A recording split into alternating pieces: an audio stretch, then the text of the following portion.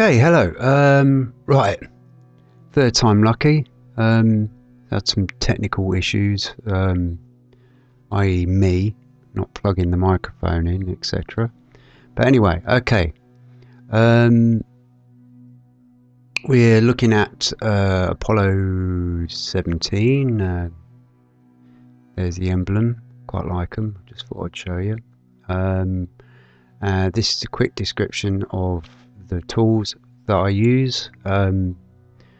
So, like I'm always going to say, just pause and have a read, have a look. Right, okay.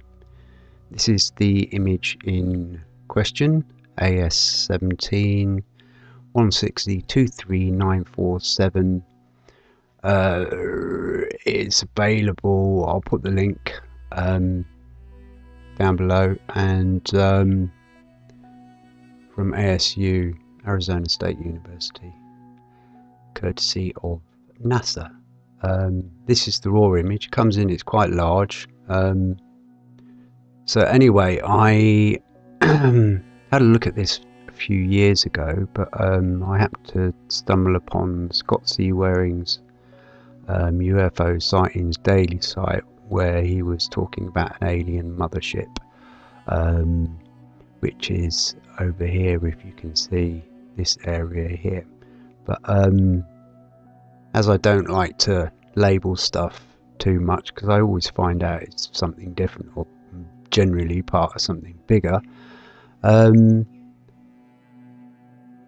won't really be looking at that, but I'm going to show you. So I'm going to show you quickly with the tools in hand what I look for, and well, what I found basically.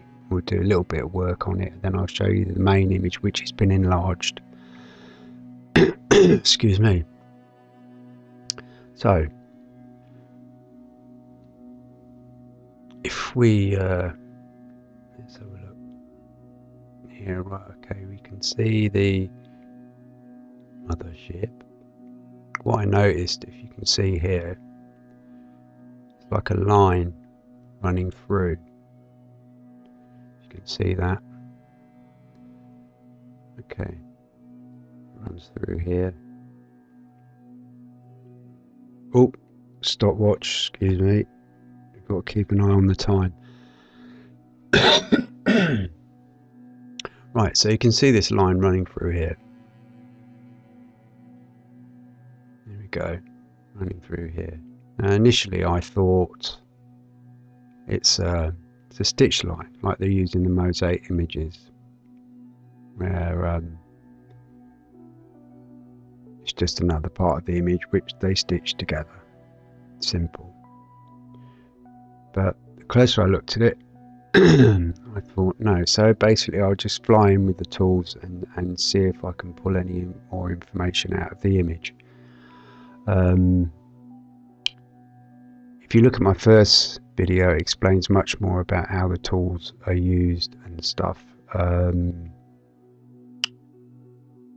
So check it out. Right, so, and I will be zooming in and out. It's very difficult to gauge how people are going to see this on you know, depending what sort of device they're using. But as you can see this now, that it's quite pixelated. Excuse me. But in the other one I'll just show you how initially I start off, what I found, and how I pursued it. So you can see this there. Doesn't look too much like a stitch line. So let's just bump that up a bit.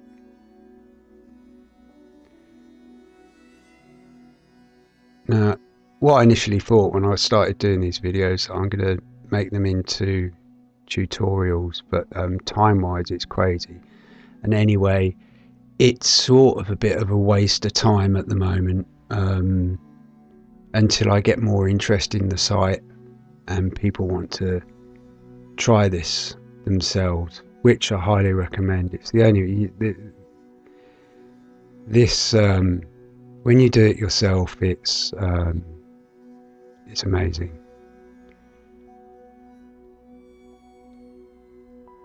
So as you can see, it's pulling. I'm using the dodge tool at the moment on the highlight setting. You can vary the exposure. I tend to do everything reasonably slow so I don't miss any detail. It's quite easily to bleach stuff out and miss stuff. So I'm just going to give you a quick idea on this one, then we'll go and have a look at the other one, which I reckon I've probably spent about I don't know, 4 hours on it or something. But it's enough to give you an idea of it. And what I excuse me. What I tend to do, it's you're basically filling in the gaps. So you can go into the shadows and you can pull out information you can't necessarily see, which has been masked with prior editing, with probably with these photographs something as simple as just the brightness and the contrast to hide what is there. I haven't used any brightness or contrast on this because there was a lot of contrast in it, full stop. So I'm just gonna, so like I say, pause the image. I mean, the thing is, we're dealing with very low quality, poor photos in the beginning, so it takes a while for you to get used to what you're looking at. So like I say, pause it and, you know, just check it out, see if you can see stuff. So to me, this just popped out straight away. Okay. So there's a definite, as we can see, there's a definite line. It runs all the way through here. I'll show you this area here, this whole area, all the way up to the top.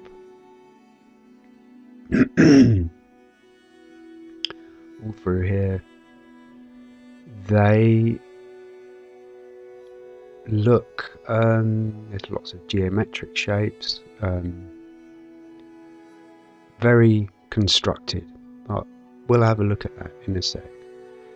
So as you can see, this line is still forming.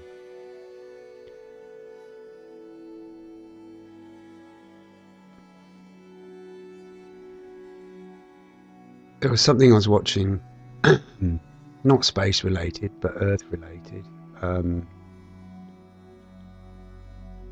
and the proof various scientists were asking for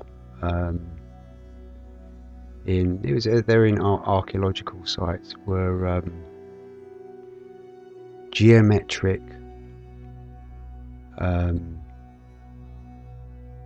shapes in structures and stuff like that, which I thought was quite interesting.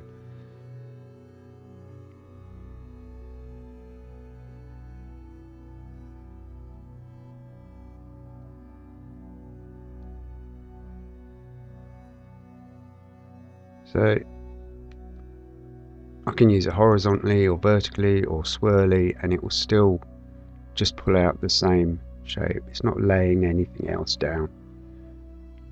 So okay, we have this line with lots of stuff connected to it. Let's quickly try and pull that out a bit more.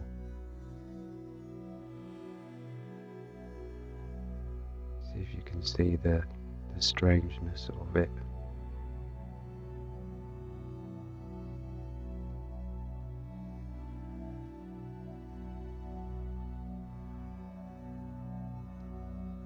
was a bit gutted really, because the last one I did of this was it was half an hour, and I thought, oh, this is getting easier, and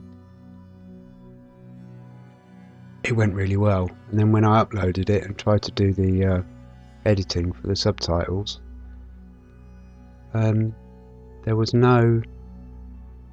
couldn't hear my voice, so don't know what happened.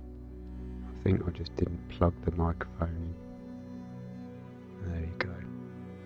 Right, okay, let's have a look at the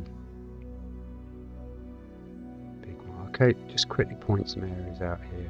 This we were looking at, which looks like a crater, this thing here.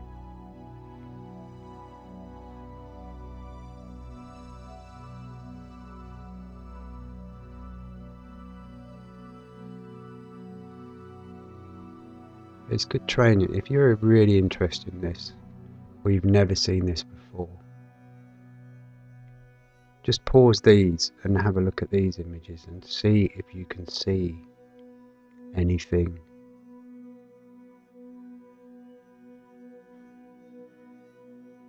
Right here, this area here, something else as well. Where are we? This as well. Looks like nothing at the moment, but just this shape, so like a triangular shape type sort of thing. There's little bits of here. You can see stuff in the shadows, and that's what I sort of look for. Each image is different though. You have to approach it in a slightly different way, with the tools anyway. Okay, let's have a look at the main one.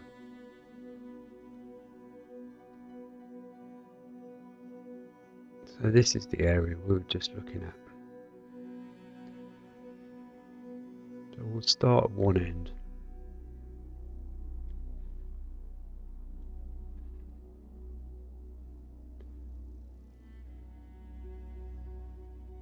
And this is an area I pointed out. This is the end of the line, well, as much as we can see anyway. Yeah. This is this image is quite cool. I think the angle is around about 20 to 25 degrees to the surface, so you're going to get a lot. You're going to see a lot of the side of stuff plus the top of stuff, more than usual. Normally it's around about 30-35 degrees. So think of this in 3D as well.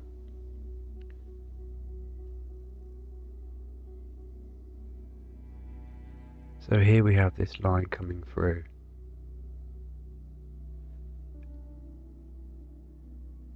And there's definite stuff, like the archaeologists want, geometric formations running through here.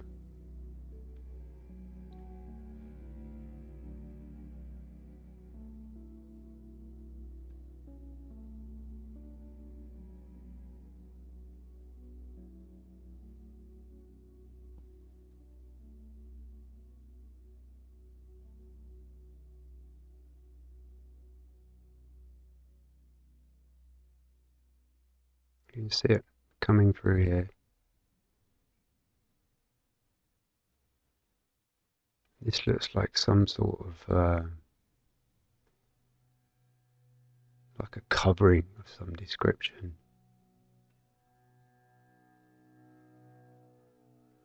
Now scale wise on this, I'm not too, I don't know, I haven't found out that information, but it's pretty large. And I say in the title, travel system. So if whatever is using this to travel from one side to the other, and they are our sides, then you get an idea of scale. You can see where I've darkened this down. There was so much contrast, I will darken it down with the tools locally, as not to affect anything else.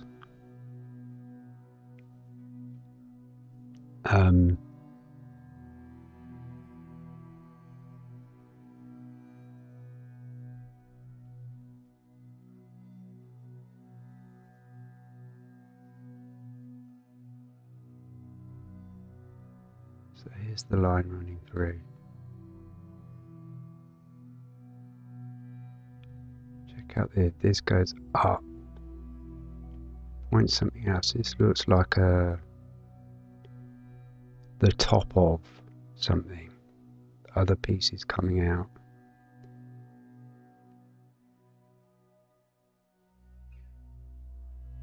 But you have to study these images. I'm so used to looking at this stuff now. It's practice, literally.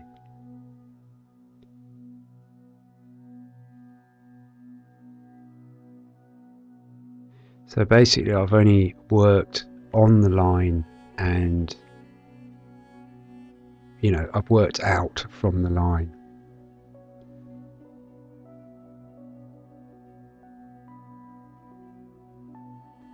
So here, see if you can see anything here. When I say anything, it's the whole lot.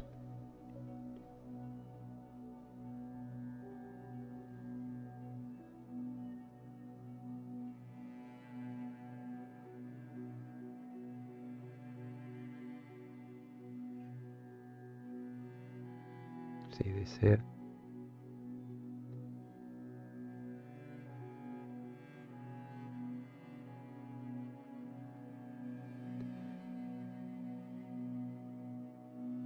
That there, let's have a look at that, because what people want is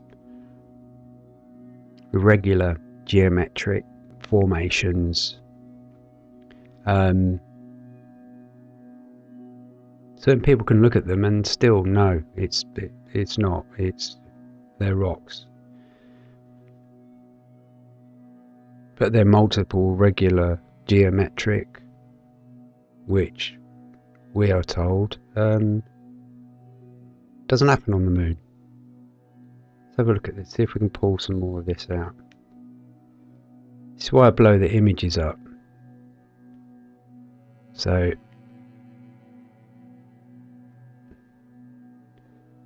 you can get to a point here where it's like you can't decipher anything.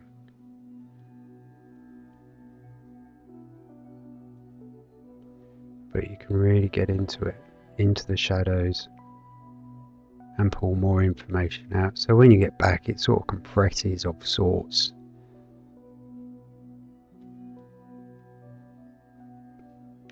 Gives it more clarity.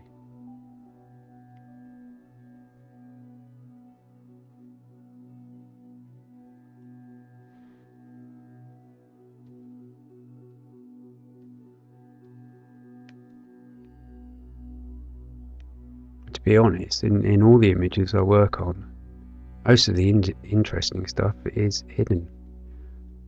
Or most of the images I work on, everything is hidden.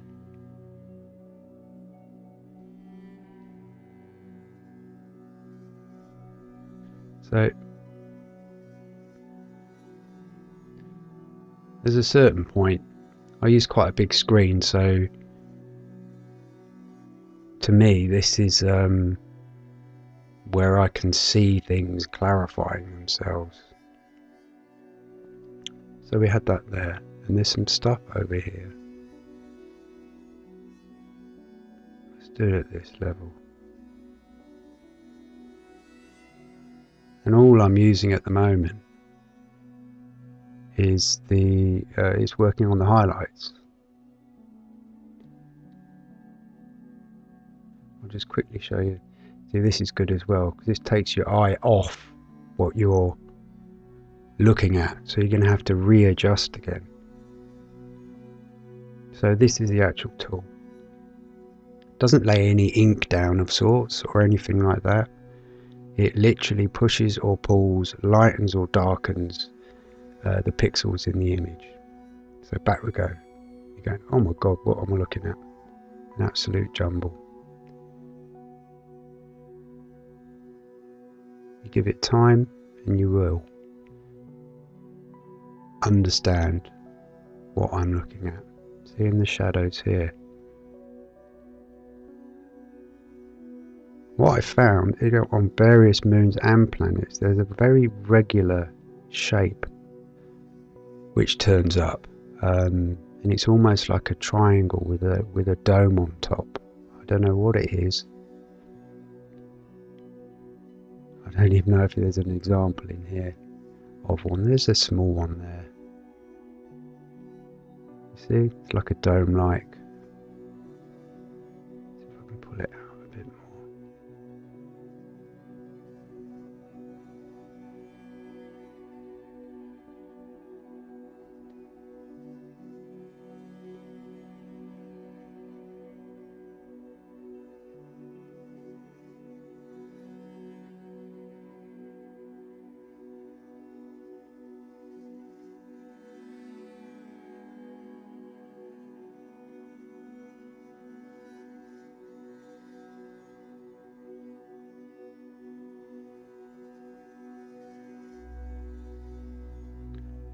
So what I initially do, I use this tool, depending on the pictures.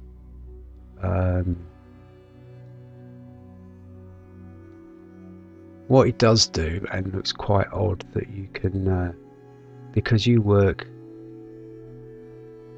the shadows out, it gets rid of the terrain in respects, and it can look quite odd. But I just want to get as much hidden information out of there. It's just the nature of it and the nature of the tools, which I'll show you in other photographs.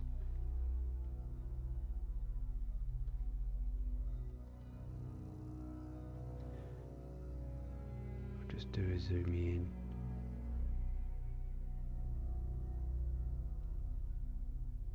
Also, what I find a lot of as well is there's different.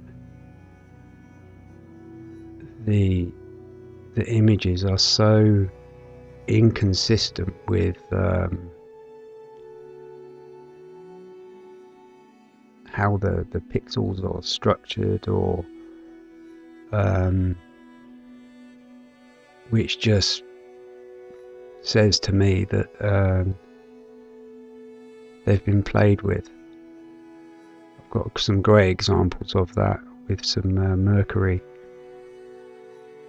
planet Mercury stuff, where I had to go and do some investigation into pixel anomalies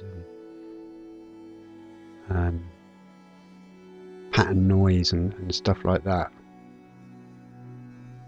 just to see if I wasn't going crazy, basically. So you can see this. Oh, there's the line.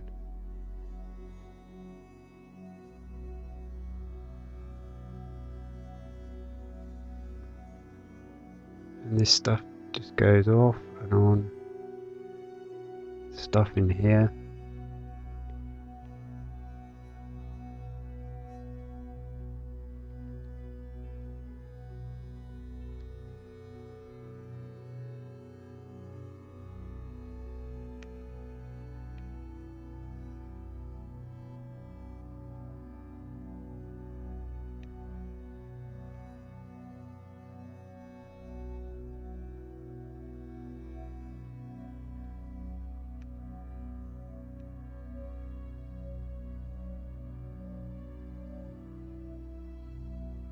So you're filling in the gaps.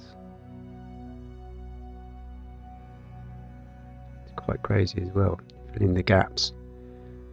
And things most of the time are connected to the next light bit.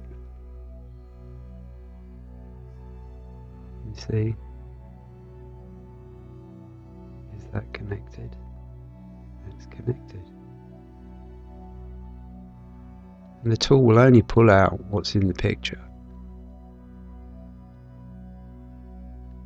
A closer look.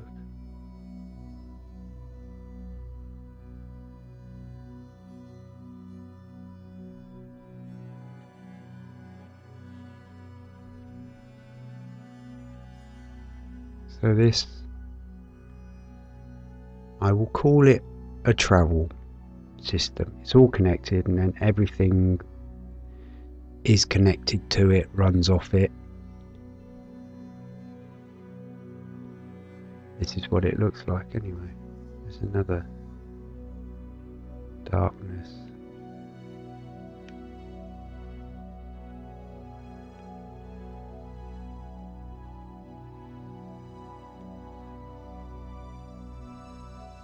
A bit bigger.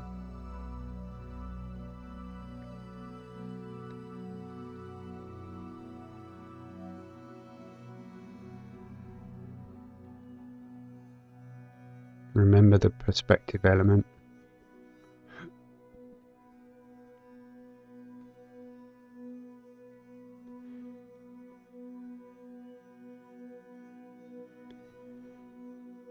Go back out.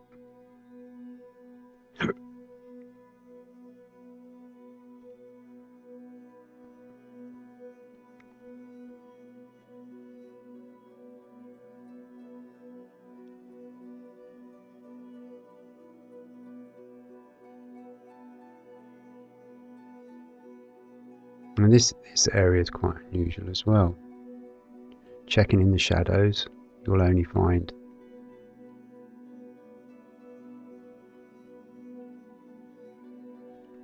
have a look. See this?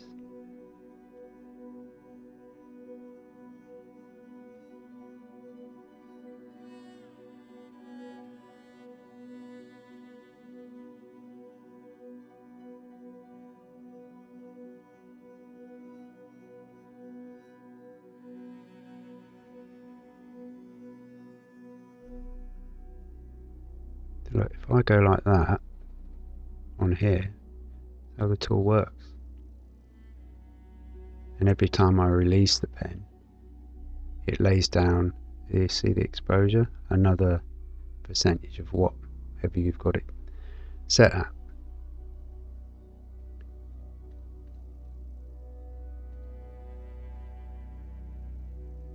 Very simple stuff.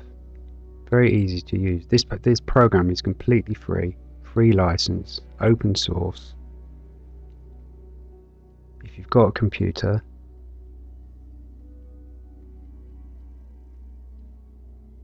you need to be reasonably powerful to handle the size of the images you have to blow it up to be able to do the work like this. But how bizarre this looks. Carries on through.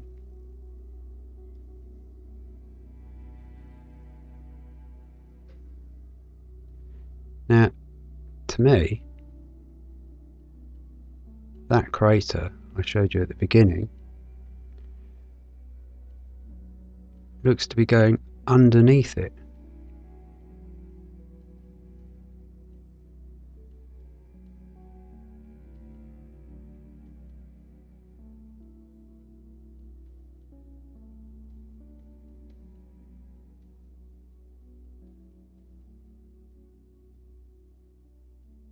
There is just so much going on. This is why these images can look very, very confusing. You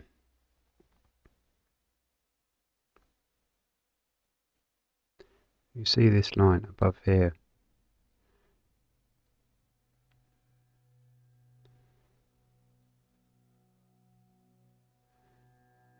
That there.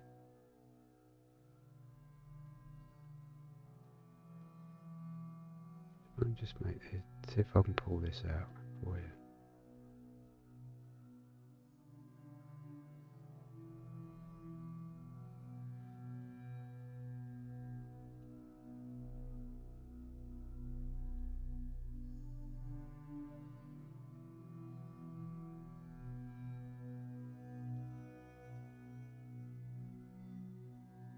See that now?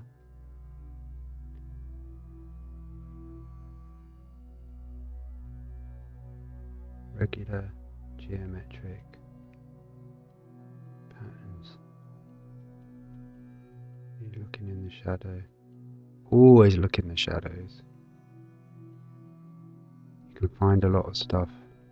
Things they haven't even blurred out as well. That's another thing you deal with. Pixelations, filters, blurred out areas, but using these tools with the range of this stuff, so your shadows, midtones, highlights, dodging and burning them, you can squeeze blurred areas and pull details out of them. I'm not at that stage on this one yet, so I just wanted to show you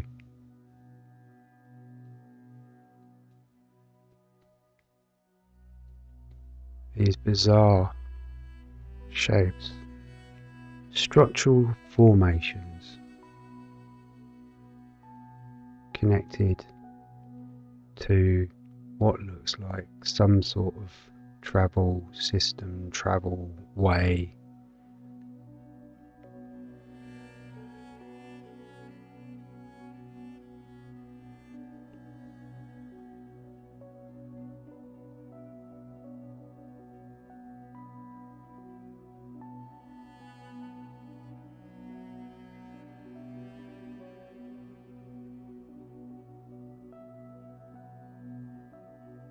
There we go.